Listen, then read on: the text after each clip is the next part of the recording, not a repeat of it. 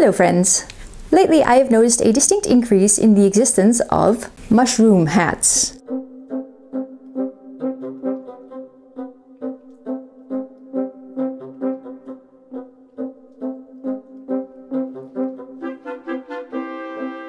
This has led me to want one for myself. I will attempt to accomplish this by taking this red wool beret that I already own and needle felt little white spots onto it. And that will hopefully look like a mushroom. Have I ever needle felted before? No. Do I know what I'm doing? Have I even looked up a video on how to needle felt before sitting down to shoot this video?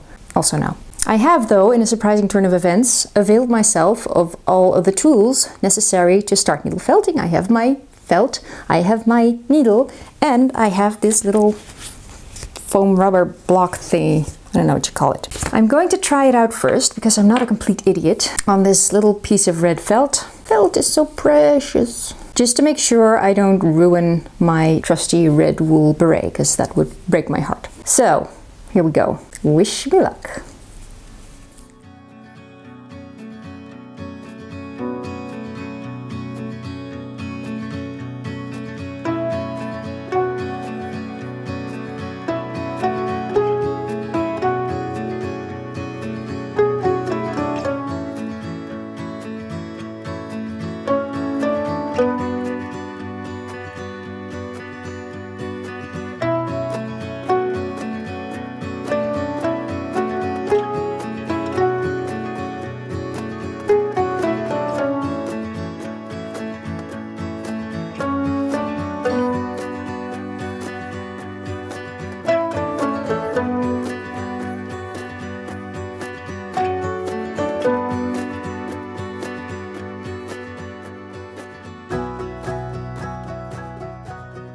I have no clue if I've done this correctly, but I love the look of it. It's kind of like a little fluffy. I don't know if it picks up on camera very well, but it's exactly what I was hoping for. There's this poking out at the back, though. I'm not sure if that's supposed to happen or if you're supposed to, I don't know, take care of it in some way. I'll look that up, though. Well, I guess it is time to start with the actual beret. And I gotta say, it goes faster than I thought it would. It's kind of boring though that I can't really do this while I'm, I don't know, watching TV or something, so I'm just gonna put on a podcast and just toil away.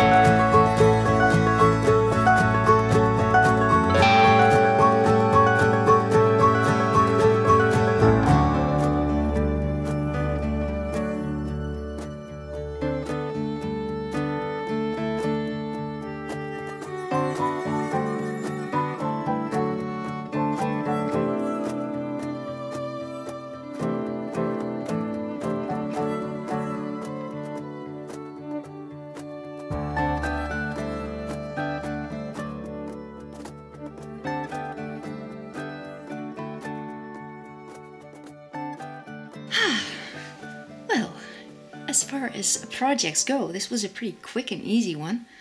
I mean, I'm pretty happy with how it turned out. I like the needle felting, so it tastes like more, as we Dutchies are fond of saying.